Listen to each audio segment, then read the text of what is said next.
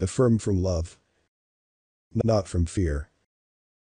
And it makes all the difference in the world. What is affirming from fear?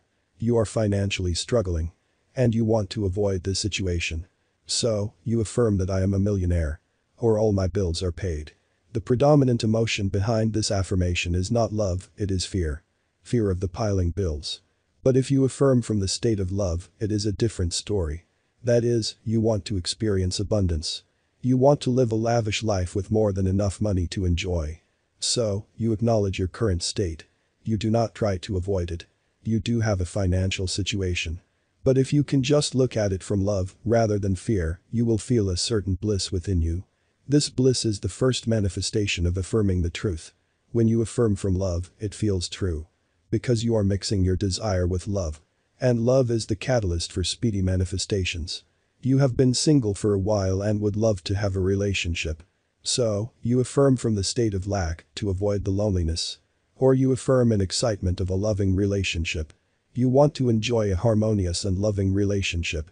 One state of being will make you excited to affirm, while the other one will make you dread it. This nuance is very common. As I did not understand it for a long time as well. We all start from the lack-filled programming that we have been fed by everyone around us. But try to get this nuance point. In your life, in every single moment, you have a choice.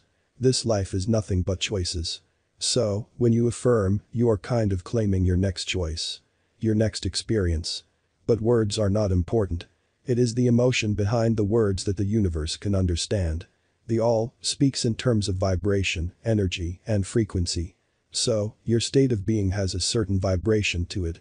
As explained in the book, Becoming Supernatural by Dr. Joe Dispenza. The point is, the lower the emotion, the lower you vibrate. And so, the less aligned you are with the infinite. We are never out of contact with the infinite.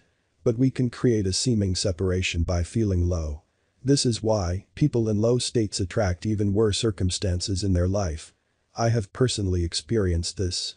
So, when you affirm from a state of lack, when you are trying to avoid a certain situation rather than wanting to experience a new desired situation, you are more aligned with the situation that you are trying to avoid. So, the affirmation is neutralized. Fear is at the back of it and nothing else. And fear is a lower level emotion. It is not bad, it is just an emotion that you need to allow. It is only when we try to avoid fear that we feel even more fear. And it just stays stuck in our body. Feel the fear fully. Don't think about it. Just feel it. And soon it will dissipate. And you will feel much better. As you feel better, you can allow the love to flow in. By thinking and affirming about what you want to experience. Rather than what you want to avoid. You want to experience freedom. So, try to think on it. Encourage these thoughts. And if fear comes, feel it fully. Fear is not the enemy. It is just telling you that you are focused on the wrong thing. So, you can use it to shift your focus to the right thing. The universe listens to your state of being. And gives you more of it. So, if you practice love fully and feel fear without holding it back, then you are bound to see different results. Very soon.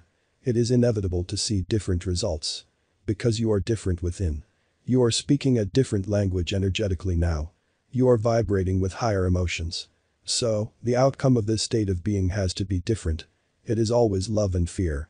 At the back of any thought. It is either love or fear. If you are avoiding something, then it is fear. But if you are excited for something, then that is love. So, you are choosing between these two base emotions all day long. This is that subtle nuance that makes an affirmation enjoyable or dreadful. And this is what makes an affirmation solidify or get dissolved in the ether. So, practice your focus.